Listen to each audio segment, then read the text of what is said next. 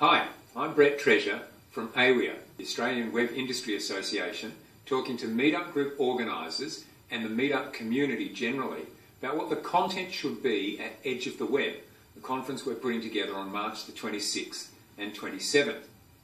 It's a national conversation about the web industry and web business.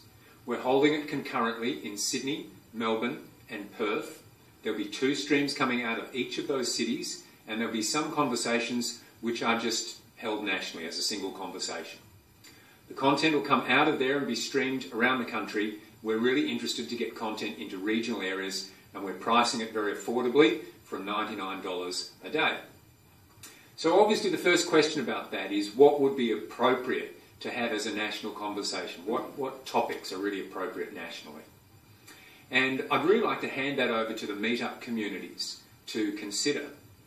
So the way that you do that, if you've got a barrow to push or a particular viewpoint, is to go to the Edge of the Web website, which is eotw.com.au, and contribute to the forums there and tell us your ideas about that. We've already seeded it with 14 topics, but we're totally open to changing those based on what people say we should be talking about.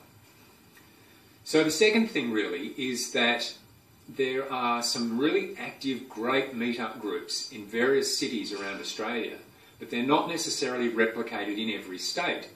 So the opportunity here is for us to take some of the content that's coming out of those meetup groups and make it available to people on a national level.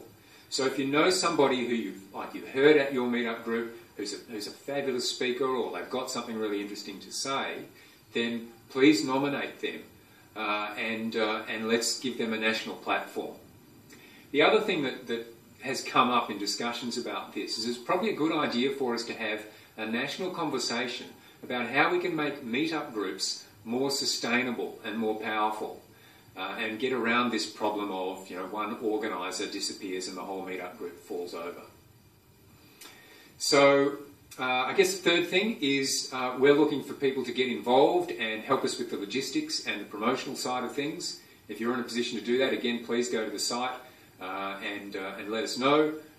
Also, you can reserve a ticket with an expression of interest, either for online or physical attendance. So really looking forward to your participation and your ideas and a national conversation that really makes a difference in the web industry.